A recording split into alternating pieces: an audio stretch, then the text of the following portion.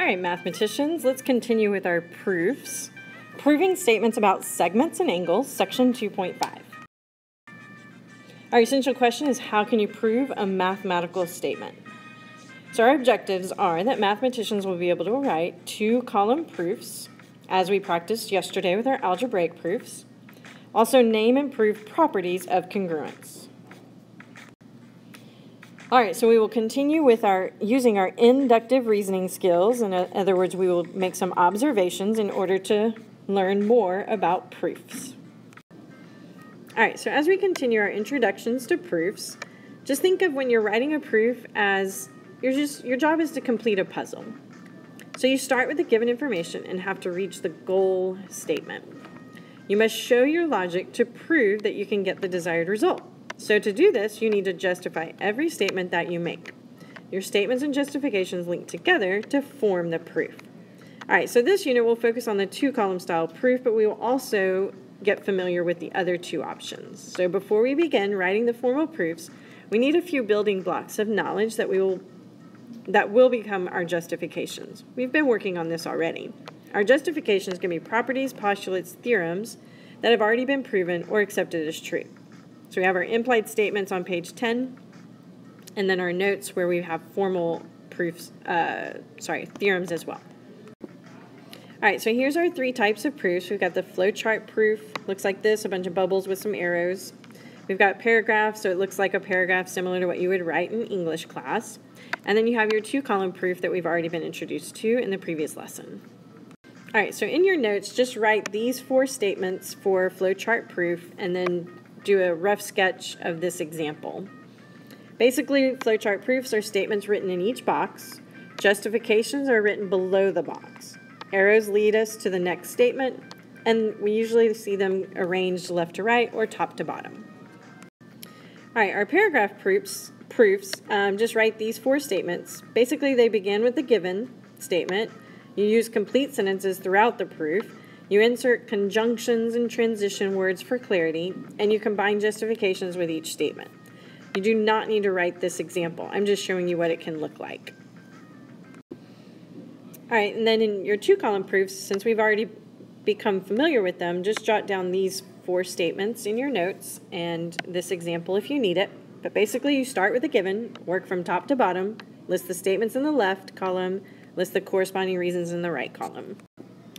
And we will continue to use our properties of equality. This was introduced in the previous lesson, but I'm just putting it here as a refresher. So you can go back to page 88 to refresh your memory on the properties of equality.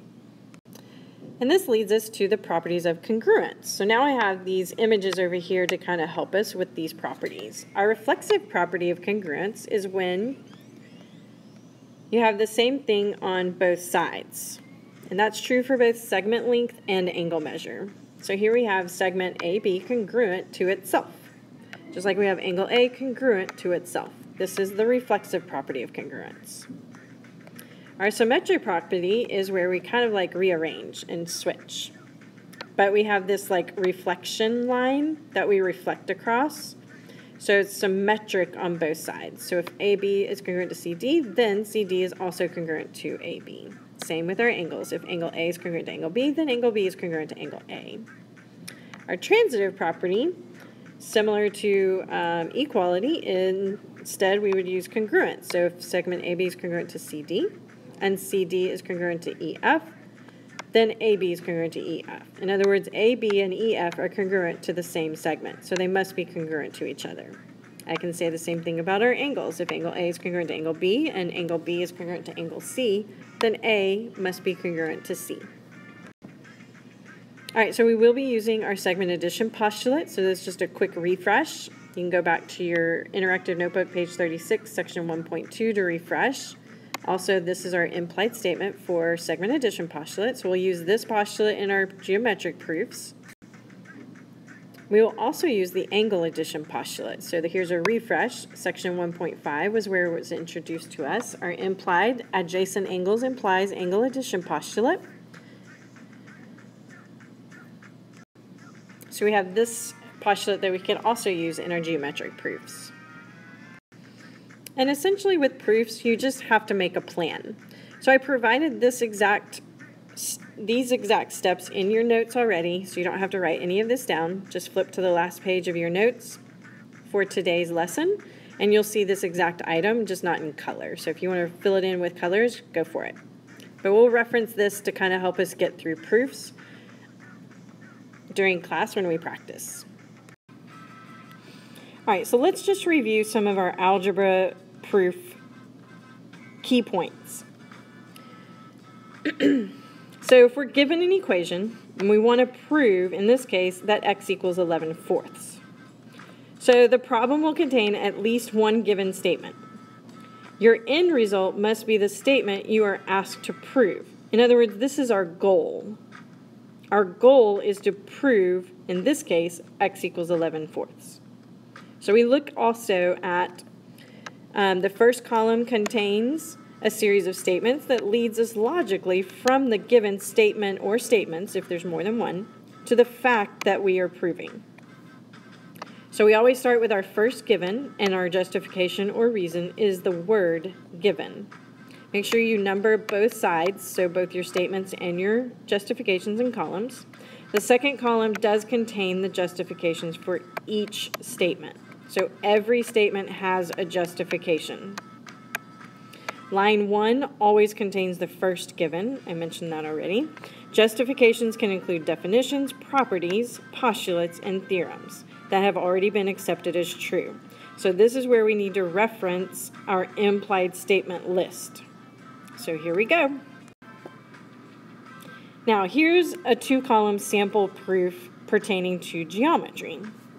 Again, your givens are first. You'll always copy them exactly as they are in the given statements. They may go one after the other, or they may be the first one used at the beginning, but then maybe other givens are used later in the proof. They don't have to be the first 2 statements. Justifications for both given statements is simply that we were given the statement. So I physically see the word given for whatever statements are given. And then anytime you use multiple statements to make a conclusion, you have to reference that in parentheses. So for this one, we use substitution, the transitive property of congruence, to conclude that angle ABC is congruent to angle JKL. So we use both of these statements, 1 and 2, and that's referenced on statement 3. It's justification.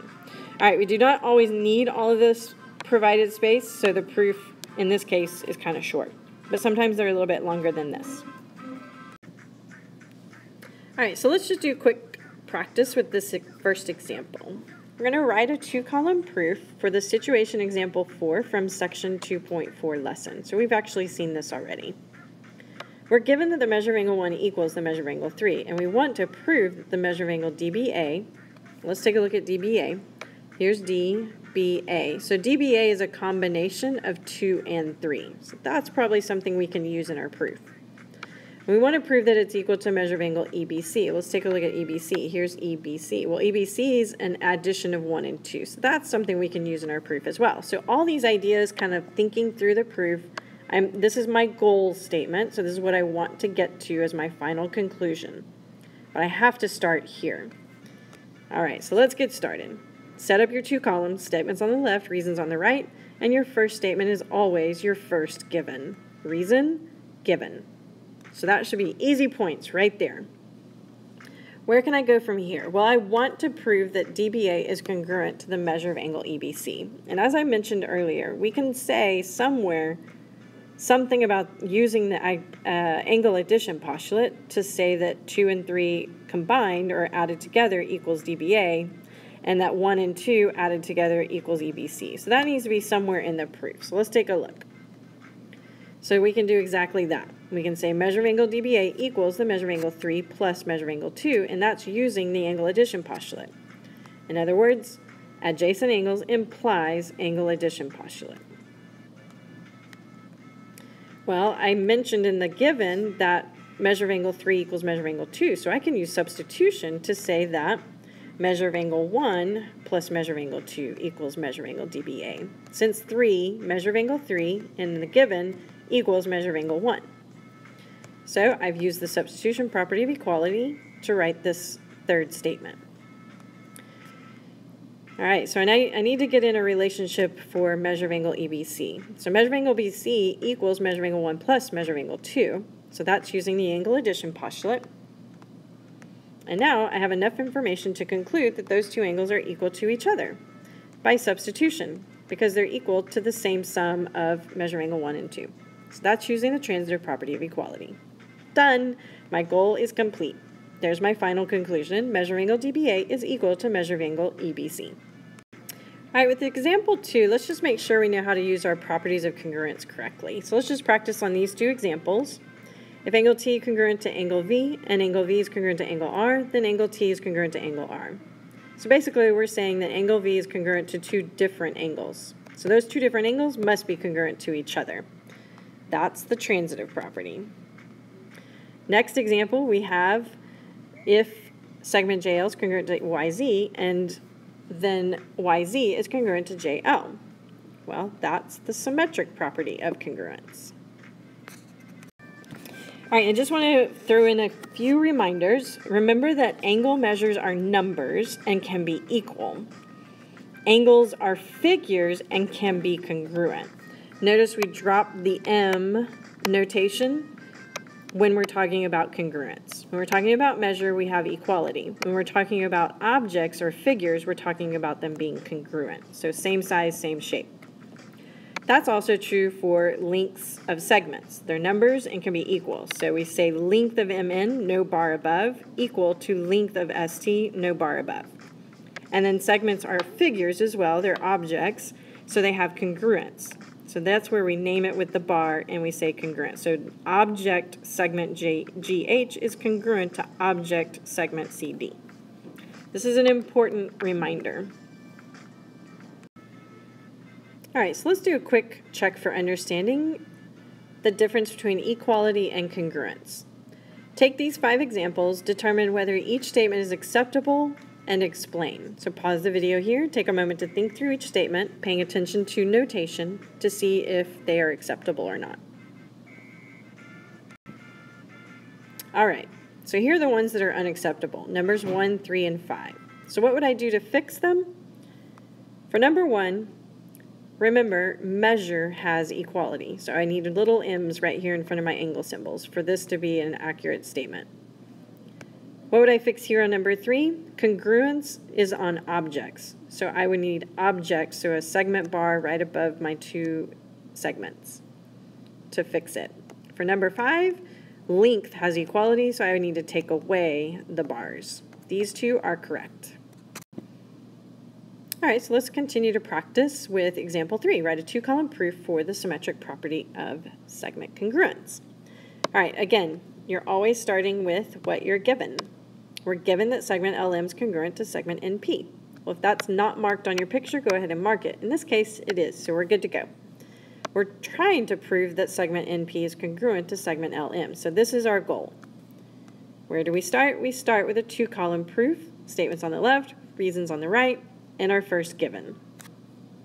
All right, since I know that LM is congruent to NP, I know that next I can conclude equality of lengths, because congruence implies equal lengths. So my next statement is that the length of LM equals the length of NP, because congruence implies equal lengths. And then I can use my symmetric property to rearrange. So now I can say NP equals LM. That's the symmetric property of equality. And now I'm back to being able to say that the segment NP is congruent to segment LM. And that's because equal length implies congruent segments. All right, for this proof, I want you to just pause the video here and try this one on your own. And we will go over it in class and clarify any questions about the 2-column proofs. Good luck, and bring clarifying questions to class.